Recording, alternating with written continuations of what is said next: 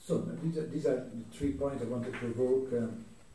For instance, 3 moments in which we have a kind of reflection on the problem of indifference. You could say this is another possible logic, or an analogical logic, different from the dominant dichotomic one.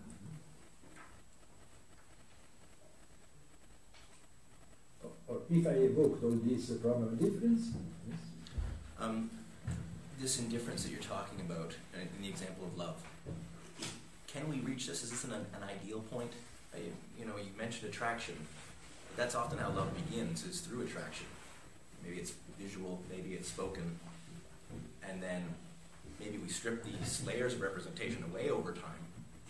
But at the end of the day, it was what enabled indifference to be reached in the first place, or at least approached. So, can we ever really get away from that constitutive elements of attraction and representation towards indifference? Or can indifference be reached on its own terms? One possible answer would be that if you remain in attraction, then of course you will not reach this point of indifference, but you can, as you said, go on. Can we reach indifference without attraction? Can we reach indifference directly? In the ontological Schellingian model, I think yes. I don't know, but it's as far as psychology is concerned, we have no science, we have no theorems, so it depends. What do you think? You will never reach indifference without attraction. It's possible.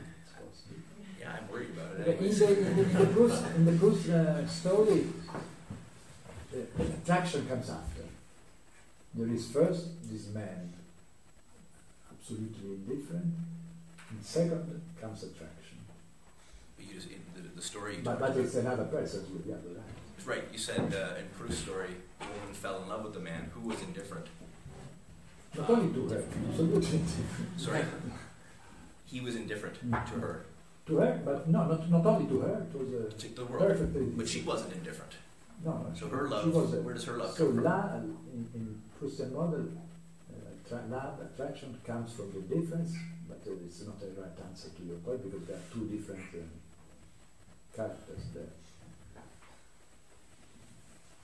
Why do we want to reach indifference? Is it because we are disappointed with perhaps the dialectical process and totality? Because it's as if we abandon trying to find a way out by going back to the basic, the minimal difference. Isn't it a step back? Anti-dialectical in this sense. No, I take seriously your question. So why? It's an important point in any serious investigation. You must always have two elements: a problem and a conceptuality.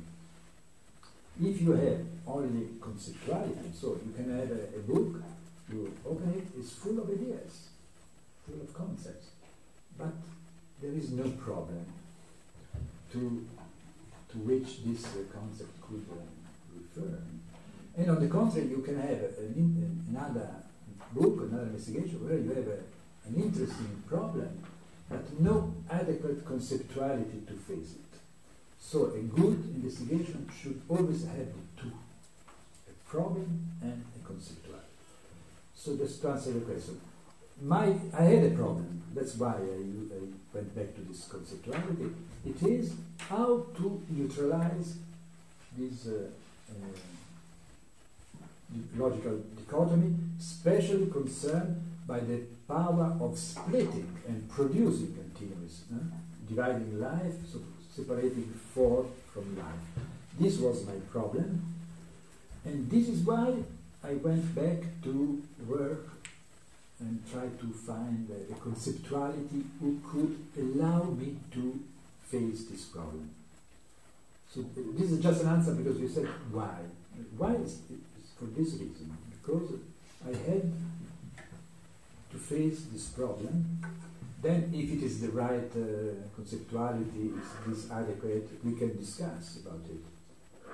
But for me, it was just, sorry, I don't imply that indifference is better than dialectical, as you wrote, dialectical proceeding to unity. No. By the way, there was an opposition between Hegel and Schelling.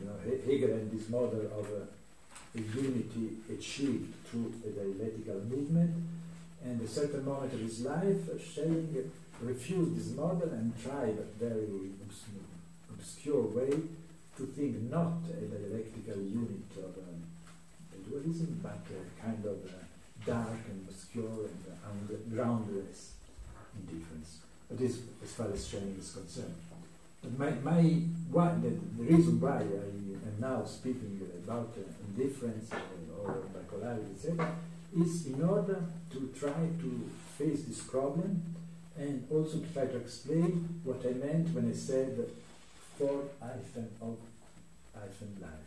Why there are these three hyphens or these two hyphens? No, it's just the idea of something that, while formed by two concepts, form a life, cannot be split. And why? Because the two terms are in indifference. Not because there is a peculiar, so it's not that you against, for instance, you have power against you and you struggle, you fight, you are strong and you keep united your formula. It's not like that, because no force is enough to resist, for instance, when you are put in a camp. So that's why I was thinking, on the contrary, it's not something that depends on the individual strength or power of resistance. Just try to think a model of life that could face the splitting of them. Yes? I'm reminded of Dante's love for Beatrice and Kierkegaard's love for Regina. And in Kierkegaard, you get out of lower immediacy the grotesque, childish phase of only liking things that have properties by becoming a knight of resignation. Becoming a knight of resignation and resigning yourself to the world, resigning any connection, only so that you can get into higher immediacy and form a relationship, and it's the relationship that defines you with another person and not the person themselves. Would indifference be indifferent to an all-defining commitment? Mm-hmm. Yeah. I think it could be. At the beginning of Heidegger's Die Zeitgestaltung, he says, and I won't paraphrase here, What book? Die Zeitgestaltung is the age of the world picture. He says, and I will only paraphrase here, the very first sentence, a decision is made concerning a metaphysic, and every instantiation follows upon that. And he defines this very clearly as dangerous, that if everything is made into a picture, everything is then grounded, everything that can possibly be is constructed within that ground. Das Ungründe is dismissed, it's covered over.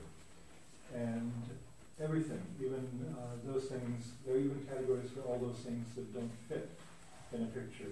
An anomaly, an accident, a miracle, all of these things already fit into the picture. And the danger, and it's the danger of modernity, and it's a technical danger, is that there's no possibility of ungrounding that ground. So I thought that also had to do with some of the problematic that exists between techniques and the concept of indifference, which is so very important as a counterposition or counterbalance to techniques. Yeah, absolutely. And then, of course, we'll go with Richard's point also. The concept of Weltanschauung, the word representation, for Heidegger was went with the prevailing of subjectivity, of modern subjectivity.